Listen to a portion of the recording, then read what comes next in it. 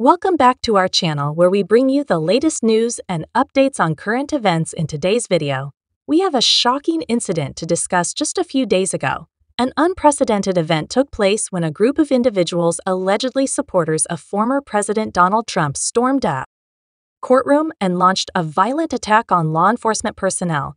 This incident has raised serious concerns about the state of law and order in our society. So let's dive into the details and understand what happened to fully grasp the gravity of the situation.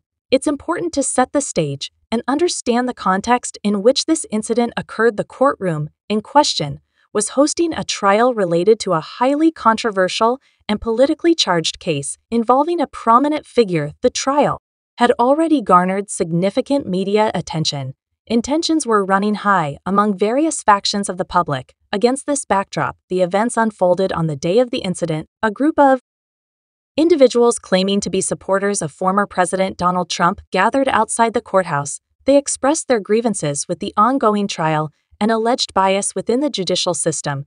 As tensions escalated, this group eventually broke into the courtroom, causing chaos and panic. Once inside the courtroom, the individuals turned violent and targeted law enforcement personnel present to maintain order. They physically assaulted police officers who were caught off guard and overwhelmed by the sudden and aggressive attack. Many officers sustained injuries while trying to restore order and protect the innocent bystanders. The response from law enforcement was immediate, with reinforcements called in to regain control of the situation. The attackers were eventually apprehended, and the injured officers received medical attention. The incident has sparked outrage across the country, with widespread condemnation of the violent actions committed by those involved.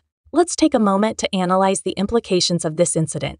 It raises serious questions about the security measures in place for high-profile trials and the potential dangers faced by law enforcement officers. Moreover, it highlights the growing polarization within society and the extent to which political divisions can lead to acts of violence. This incident serves as a wake-up call for authorities and society as a whole to address these underlying issues. Since the incident, there has been a significant amount of public discourse surrounding the motives and consequences of this attack.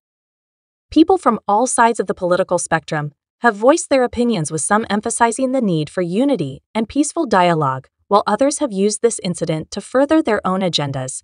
It is crucial for society to engage in constructive conversations to prevent such incidents from happening again. As we conclude this video, it is important to remember that acts of violence and aggression have no place in a civilized society. The storming of a courtroom and the attack on law enforcement officers are reprehensible actions that must be condemned unequivocally.